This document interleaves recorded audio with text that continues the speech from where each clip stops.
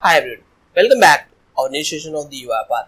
In this session, I will explain you how to integrate Uipath account with our Zendesk account. So Zendesk is basically a support tool used in various organizations which will help the team to get their work done with different teams like IT team or other teams. If you don't know about how to create a free or Zendesk account, so please watch my how to create free account in Zendesk. I will definitely mention the URL in description tab so that you can create your Zendesk account very easily. So today I will show you how to integrate both the application, what all components will require for integration process. So if you are new to this channel, consider subscribing and pressing bell icon for latest updates. Let's begin with this.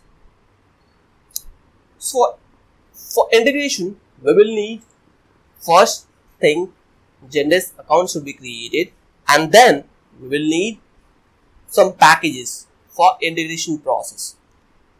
So for installing the packages, just go to manage packages. Inside the manage packages, search Zendesk.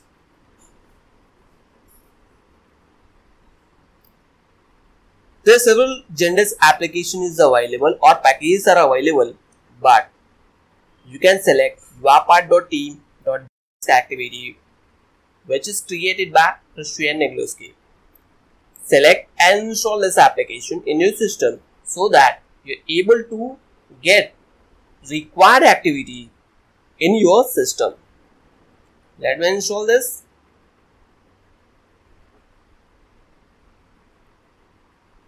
After installation, you're able to see Uipath.team.Zendesk Activity.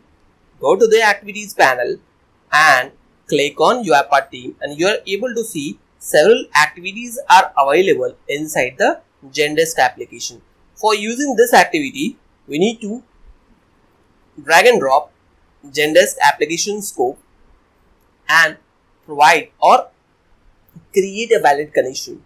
For creating a valid connection, we will need several details like authentication client, password, token API and username as well.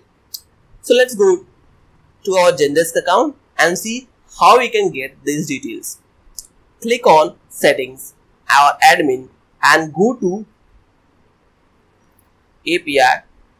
So once you click on the API, you have to create one active or API token. Before that, you need to provide password access or enable the password access and token access both. Then you have to click on the plus icon. Once you click on the plus icon, you need to provide your API token description.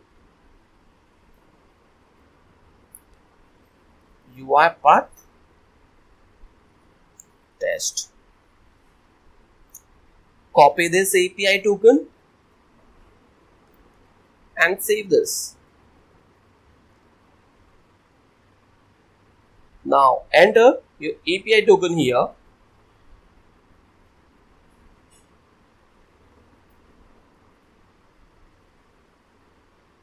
Click on OK. Once you enter the API token, you have to enter your username, password, and the main point is endpoint. Let's copy and paste the endpoint from here. So for getting an endpoint, you can copy and paste it to until.com.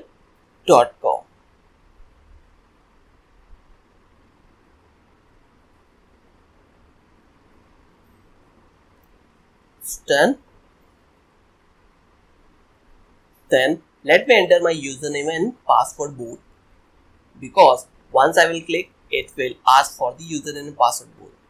Let me stop my recording. After entering all the details, let me click on test connection. So once I will enter all the details like username, password and token API, and click on test connection. I'm successfully established the connection of Uipath in Zendesk. Click on continue. You can also provide an O authentication client as well. For O authentication client, it will directly connect with your system. If you want to create, just click on this and you can enter the detail. So here you can get redirect URL and your O authentication detail as well. So once you will click on this, it will generate a O authentication pin for you and you can use it for your connection. Let's recap this. We have started with Zendesk application, where we have created one application for our configuration purpose or connection with this string. For connecting Uipath with Zendesk account, we will need first prerequisite is Zendesk login credential.